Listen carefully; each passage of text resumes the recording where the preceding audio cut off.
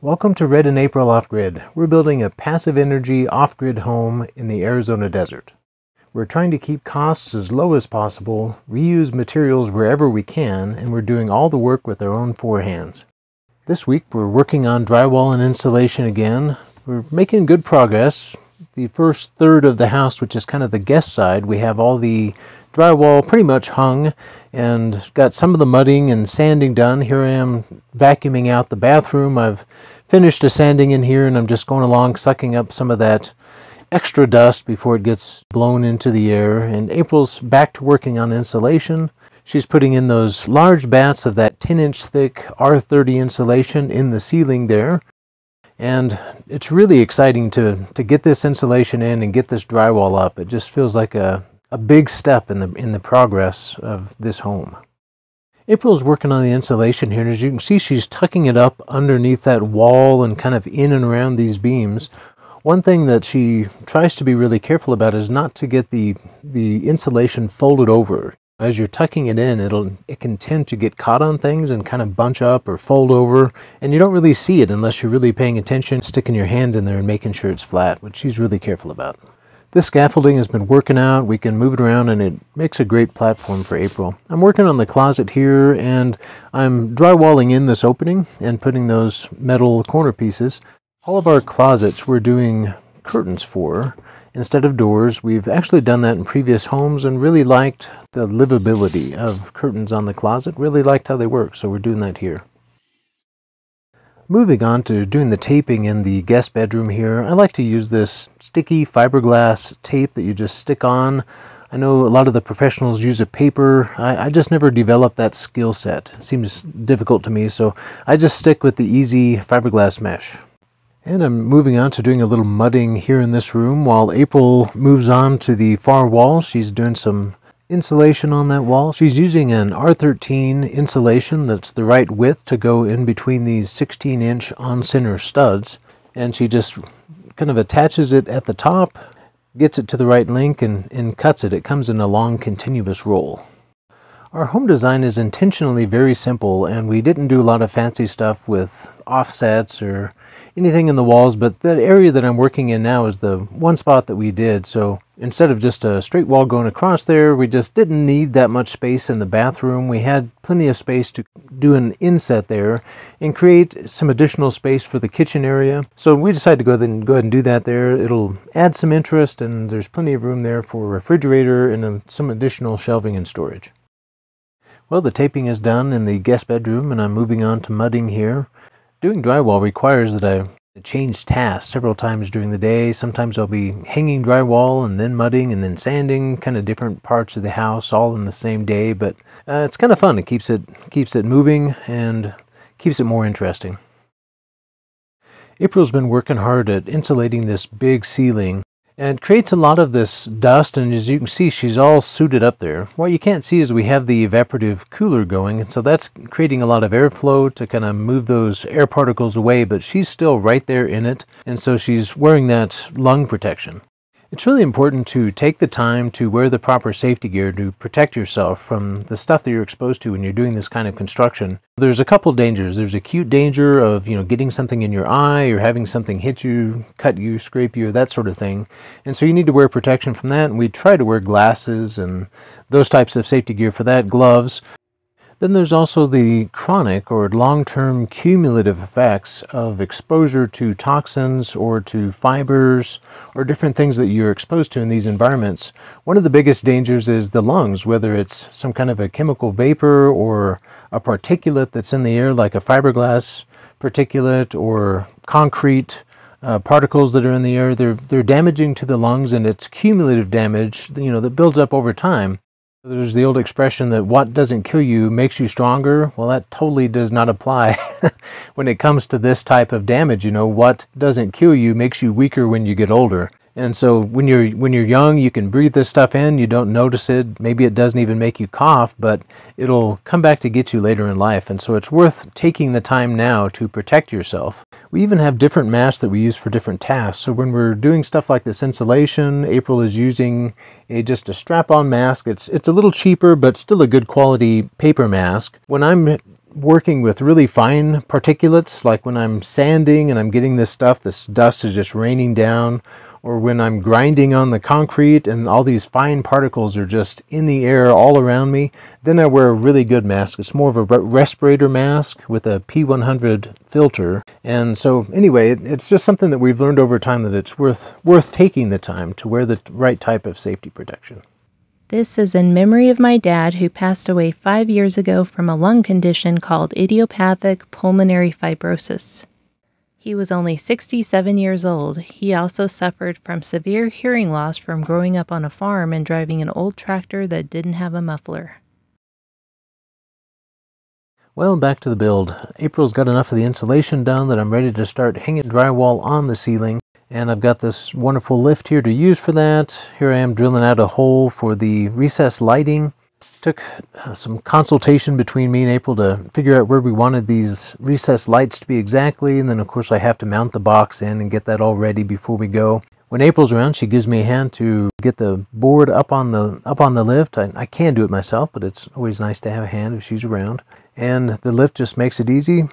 Get it up and get it in place. You know, I've been really surprised with this lift at how accurately I can place these with the lift. I mean, you can get it to within 1/8 of an inch. I mean, just right exactly where you want it. It's pretty neat. You just kind of learn to use it over time. You can kind of grab the bar and shake it a little bit and get it precisely where you want it, and then it holds it in place while you get your screws in. This lift even works great on these slope ceilings. They're not completely level up top, but there's enough play in the system, and it's meant, built to where you can lean it down. And so the slope ceiling isn't a problem for this at all. It works great. You can still get it nice and tight up against the ceiling even on a fairly sloped ceiling, so that's nice. It just really amazes me how inexpensively we can build these types of pieces of equipment. I paid $185 for this thing shipped to my house, and it's a really sophisticated, amazing piece of equipment for only $185. It just amazes me what you can get these days in terms of the quality of equipment for the price. April's garden is doing amazing. We're already starting to eat fruit from it. The radishes were the first thing to come out of the garden, and they are delicious. There's nice bulbs on the bottom, and we're also eating the greens. The greens are delicious. April cooks those down, and we've been eating those, so it's just great to get fresh produce from the garden already. Here's a quick look at our son's hyper adobe build. You can see he's collecting his dirt from this area here and digging it'll actually be a pond during the monsoon season after the build is over, so it's kind of a double purpose there. But he's coming up really nicely on the walls. He's actually up high enough that he's ready for a window, so I helped him build a window frame. While we were at it, we decided to put a 12-inch board on top of the door frame and the window frame, just to make the frame a little wider and to give it some more reinforcement. Well, we're about ready to put the drywall up on the kitchen wall, and before we do that, we wanted to pressure test the propane lines that are going to be in the wall back there and make sure there's no leaks. And so we pressurized the system, got it up to a pressure, made sure that it was holding, and went and did some leak testing. I sprayed every joint with a soapy water to make sure that it doesn't blow out bubbles. It's actually quite visible. If there's a leak, it'll start bubbling out of that leak. And so we carefully checked every connection, make sure that there weren't any leaks. With that done, we're ready to get back to the insulation and drywall. You can see I'm working off of a stack of drywall that's just leaning up against the side. I actually really like working on it with it just leaning up against. We actually had some pieces of insulation there that kind of provide some padding between it and the wall. And I just bring in a few pieces with April's help, maybe 4 or 5 pieces, and work those down. And it actually works really good just to have it standing up against the wall. It's actually surprisingly easy to mark and cut when it's in that orientation. I've done it also when it was laying flat on the ground, which wasn't too bad either, but this is actually a little nicer, a little easier to work. And now bringing this piece over to hang it. This one has quite a few little cuts and detail cuts in it, but seems to be fitting okay. I'm still working on my ability to get the little cuts for the outlet boxes right. I still struggle with that a little bit, but I feel like I'm getting better as time goes by. Things get pretty messy, and so we try to sweep up every now and then. Also, it gets it out from underneath the wall, so when you put that new piece of drywall down, it goes all the way to the floor. It can actually get in your way. It's been pretty warm. We have 102 degrees outside with 10% humidity, so it's very dry and very hot. Inside with the evaporative cooler on, it's pretty nice. We're at 78 degrees with 32% humidity. So 32% humidity is still pretty low. So even with the evaporative cooler on, it's still fairly dry in here and it's keeping it nice and cool. Well, it looks like a bit of a wreck in here, but we're making good progress. April's almost finished up the ceiling insulation in here. She's working on the last row. Basically, every time she adjusts the height of the scaffolding, she moves it along the width of the room at that same height because it's, tapering up, and then she'll raise it up and move it over and then go across the room again. Well, she's on her last run getting that last row of insulation in, so almost finished up with this big space, so that's a big milestone. Meanwhile, I've been drywalling my way across the kitchen, and I've made it to this entryway closet over here, and I'm bringing in some more materials so that I can finish out the inside of the closet. So that's always a lot of small detail work in a tight space, but it'll be nice to get this part done. These closets are a good place to use the scrap material, the pieces that are too smaller to use anywhere else. I really try to use the waste material as much as I can and minimize the waste everywhere I can. So I save the smaller pieces and try to find places to use them. And these closets are good for that. This closet in particular is a coat closet. It's where we can put our outdoor clothing and shoes and stuff and have easy access right by the front door. We're about ready to do some mudding in here, and we made a special trip into town to get some pre-mixed mud, and it turns out that it was expired. It was really dry because it was too old. And very frustrating, so we had to load it all back up and take it back into town to exchange it. This mud was dated about a year old, and it was way too dry to use. We'll show you what the temperatures are inside right now.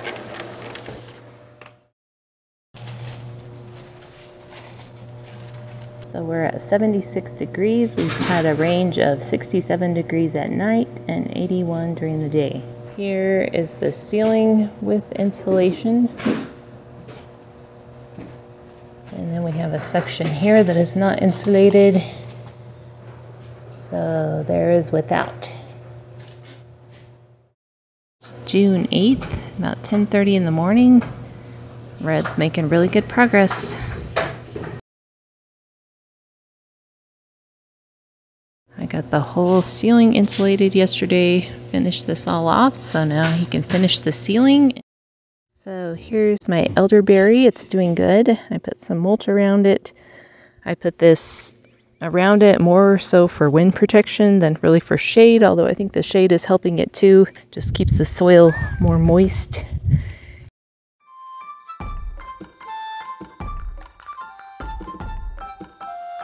So here is my Afghan pine. I've planted it on the end of the house here to hopefully give some shade. We had some leaf cutter ants stealing a lot of the needles, so I put this styrofoam plate at the bottom, and that seems to have done the trick, keep them from climbing up. So here you can see where it's planted. It should, as it gets bigger, give some shade to the end of the house. So this mesquite tree is already giving some shade in the afternoon, so we're going to give it some water, and hopefully it'll grow nice and big and give even more shade. So my cedar tree here is doing well. I put it here to kind of give a little shade to the parking area in the afternoon. And so here is our pond. It's amazing how much stuff is growing in here, even though it's been super dry.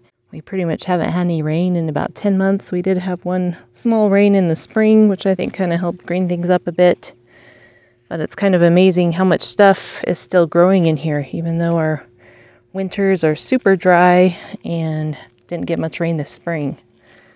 But apparently the water is still there because there's a lot of stuff growing here. It's like we have a little baby yucca coming up right there. And then also mesquite tree. We'll probably get rid of that, but eventually get some stuff planted on these swales and or the berms.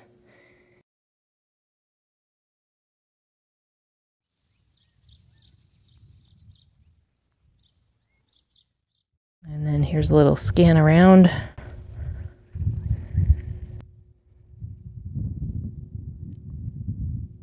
Well, I'm making some good progress on the ceiling. It's going up pretty fast. I'm working on the light that's going to be above the desk. We plan to have a desk over up against this concrete wall on this side, and we have a light that's going to be over here. It's kind of special for that area to make sure we have good lighting for the desk.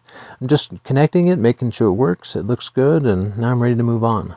It's funny how a new tool can change your perspective on something. I've been dreading this ceiling forever because it's this huge, horrible, above your head work space that I was going to have to do. And with this lift, it's actually something that I've actually been looking forward to. And now that I'm doing it, I'm really enjoying it. It's turned it from something dreadable into something that's actually fun.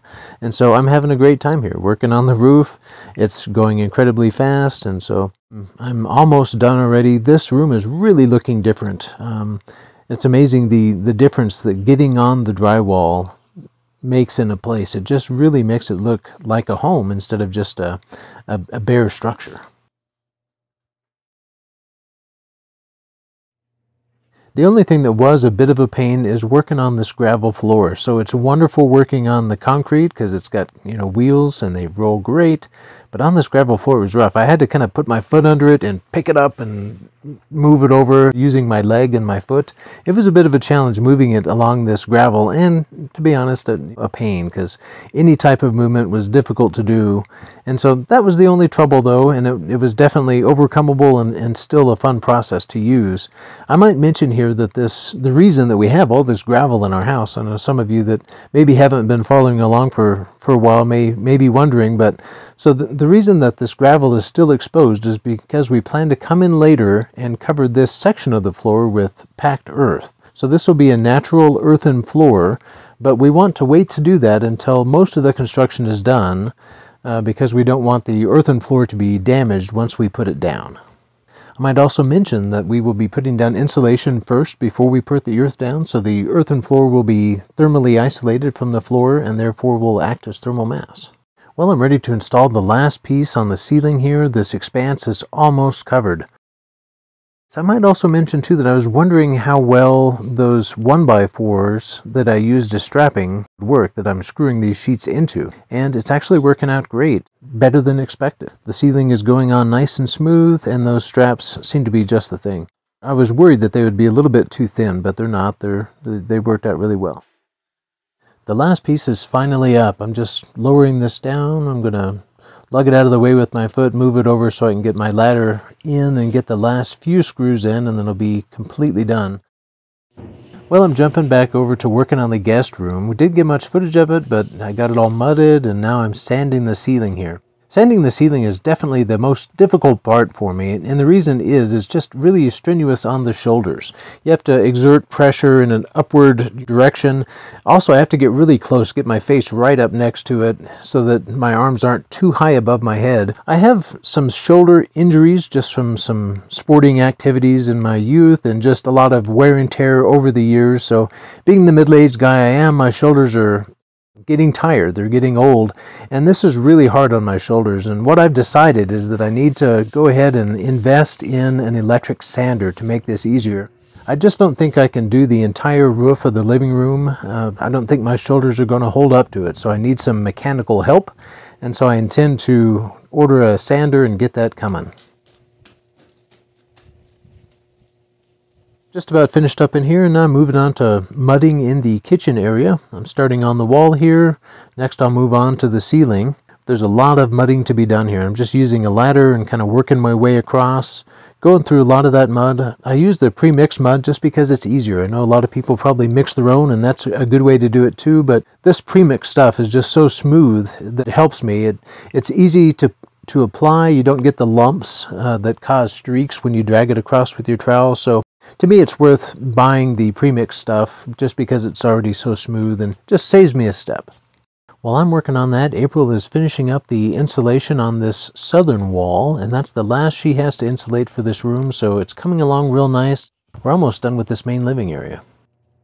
Well, we happened to look out the window and saw a quail family coming, and so April tried to get some video of it. They're so cute. I love this time of year when the quail have their chicks, and you can see them occasionally. We just really enjoy them. Here you can see there's a lookout. They always have a lookout that's kind of watching out for the rest of the group, and then there's another adult with the chicks. In this particular group of chicks, we counted 21, so there was 2 adults that were watching after at least 21 chicks. I could be a little off, but I counted at least 21. And we see them. They move all over the property. Right now they're at a watering dish that April keeps out for the animals. getting a drink, and then they'll move on to the trees, and they like to do a little dust bath by the trees. Anyway, we just love seeing these creatures around, and this type of year in particular is when they have their young out, and it's just always really a pleasure to see them moving around.